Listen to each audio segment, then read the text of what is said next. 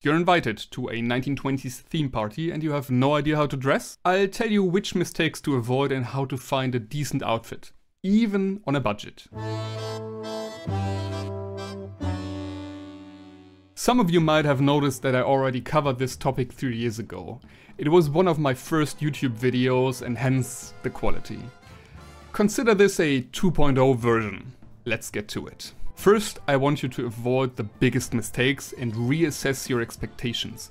In my experience, most menswear outfits on a Gatsby or a 1920s party can be put into two categories. A, the low effort guy, not to be confused with the low budget by the way. This guy already has suit trousers and a white shirt, so he just gets clip-on braces and a ready tied bow tie, which looks more like a propeller than a bow tie. Sometimes he also wears a flat cap and white sneakers, which makes it even worse. It's not just historically wrong, it looks bad and you can see the ignorance for the theme. If you don't want to make the effort, don't go to the party. And then there's B, the costume jester, that thinks he is just hilarious, but really isn't. This fool bought a cheap costume and now looks like a caricature. And cheap. It's not funny, it's ridiculous. Don't be one of those guys. Here are some ideas on how to make it better.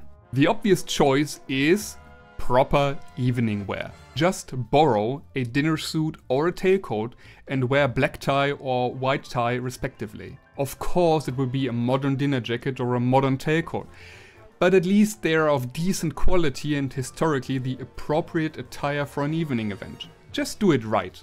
Proper black tie means black dinner jacket, black trousers with a galon, black bow tie, white dress shirt and either black waistcoat or black cummerbund. You don't even need one of those fancy wing colors or ruffled shirts. A white dress shirt is fine. Proper white tie is a bit more difficult, but doable. Black tailcoat, white waistcoat, white bow tie, a white shirt including a stiff front and a wing collar. People that go to a 1920s theme party will know and probably love the Peaky Blinders. So why not dress as one? For a Peaky Blinder outfit on a budget, you just need a dress shirt, ideally a light blue shirt with a white collar, which is called Winchester, or a shirt with a round club collar. Then you need trousers and a waistcoat. Pick something with an interesting and dark fabric. Flannel, chalk stripes, herringbone, something like that. You need leather shoes, or ideally boots, and finally you need a dark Baker Boy cap. Not a flat cap, a Baker Boy cap. That's all and can be obtained cheaply at a thrift store. If you feel too classy for a Peaky Blinder, go for the Prohibition mobster. You need a dark three-piece suit with chalk stripes. Hard to find, but certainly reusable. Meanwhile, you should definitely subscribe to my channel. It's free for you, but helps me a lot. Now you ask yourself, is a striped three-piece suit really enough for a Gatsby party? And that depends on the party standards, but you certainly can up your game, whether it's the evening wear option, the Peaky Blinder or the gangster. You can accessorize. You can add a collar pin, you can add a pocket watch, you can add a boutonniere, you can wear a club collar, and if you wear a tailcoat, you can add a monocle. However, do not wear a hat inside. You might even have one that fits the occasion. But a hat in a closed room in the 1920s is a faux pas. You just don't do it. And wearing it on the way to the venue is usually not worth the effort.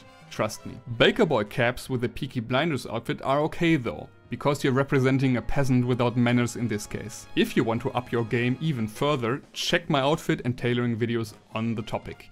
In particular, I made a 1920s lookbook video and one about making a Peaky Blinders suit, but also one about just sewing a cap or altering a dress shirt to take detachable collars. And then there is a tailoring book I made with my bespoke tailor about sewing 1920 menswear.